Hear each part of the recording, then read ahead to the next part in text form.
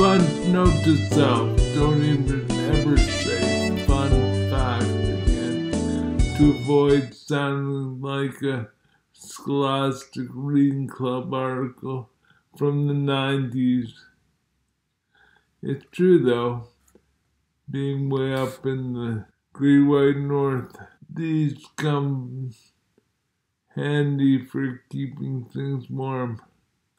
Oh, you can store hot water from the summer for heating the winter, and ice from the winter to cool in the summer. So handy, in fact, the tank farm once saved my life. One winter, the polar vortex brought down 100 days of -60-degree wind from the upper atmosphere. When the North Atlantic current started breaking due to climate change. It was so cold your fingers would go black in frostbite. In minutes then my entire place was buried in 10 feet of snow. I had to sleep in one of my tank farms on a mattress of wasabi plants and flower cuttings. Let me tell you, a bed of roses is not as comfortable as it sounds.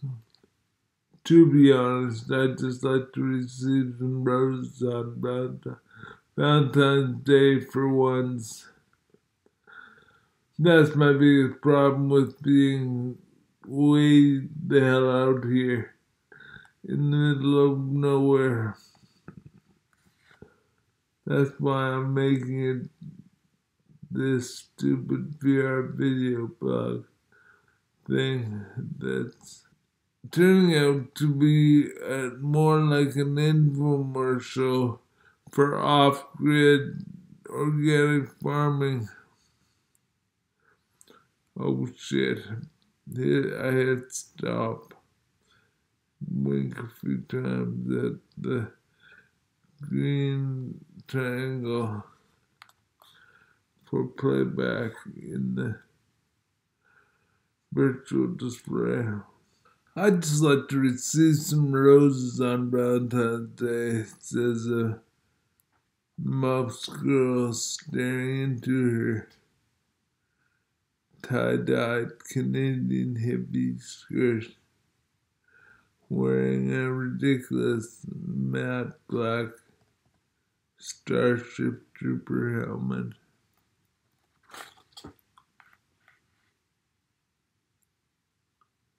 I finally am typing after 20 different revisions.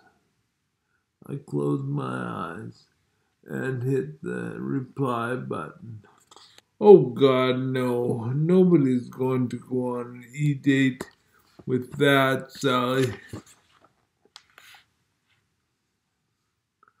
I spend the next 5 minutes scanning back and forth through the animated rainbow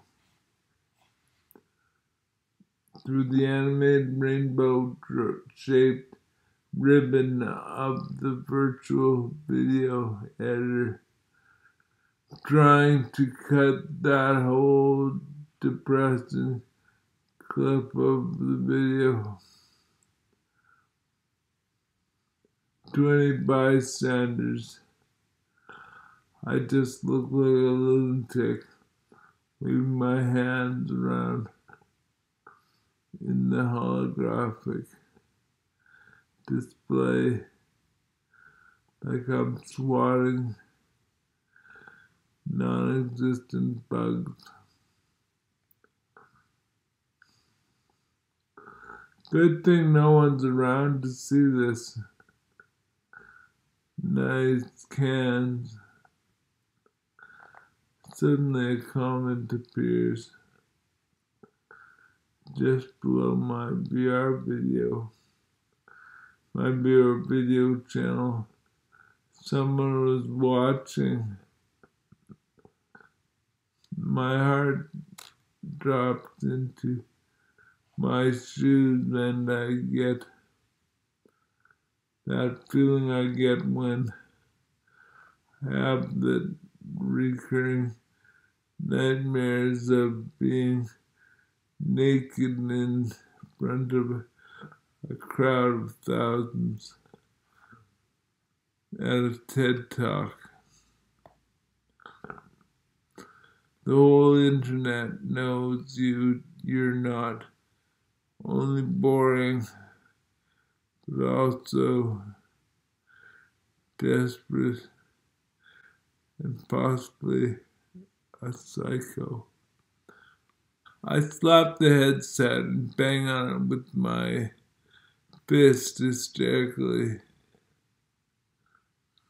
half remembering some article on how Hillary Clinton wiped her emails by smashing her phone with the hammer. It's no use.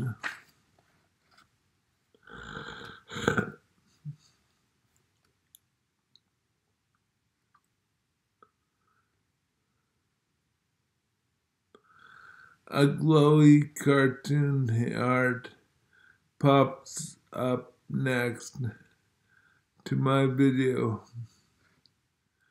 You have one like, the virtual screen informs me. I facepalm in defeat. Perhaps I've hallucinated all of that. All of this. Maybe that first comment. Maybe that first comment is some sort of automated message from my live stream site, so people don't feel bad about no one watching.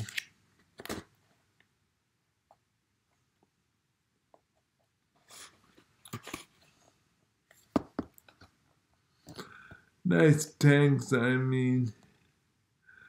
The tank farm. Cool setup. Another comment appears just below, disproving my theory. It's like a slow motion car crash. This comment is from the same username, Dread Powdered Brick.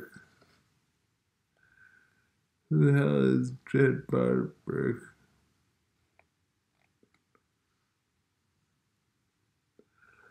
The little reply window stares back at me,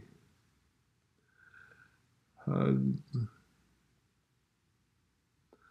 huge and terrifying.